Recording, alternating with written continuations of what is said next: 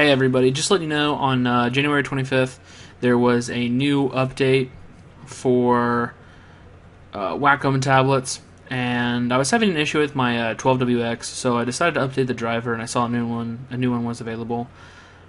Although it still is, I'm having this problem where it's jittering even in the middle. I know on the edges it has some issue, but mine in the middle is jittering. But what I found on this download is now you do not have to download that secondary application where you can control the pressure.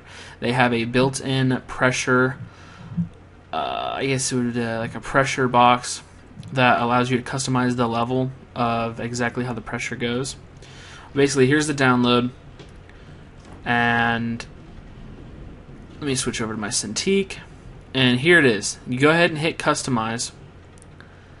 And what that does now is it brings up this little box. Some of you might notice this is similar to the one you could have downloaded. It was from like a secondary party. So basically, here's where I have it set at normal. Here's is the higher pressure.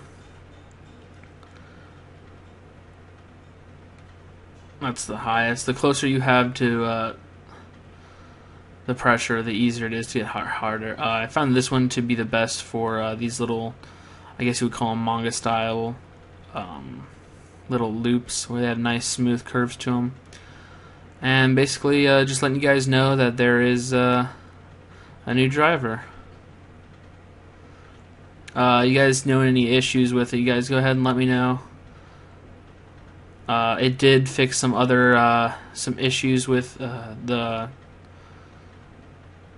the tablets, but I just wanted to point out this cool customizable box. Now you don't have to download it from a second party. Alright, thanks for watching.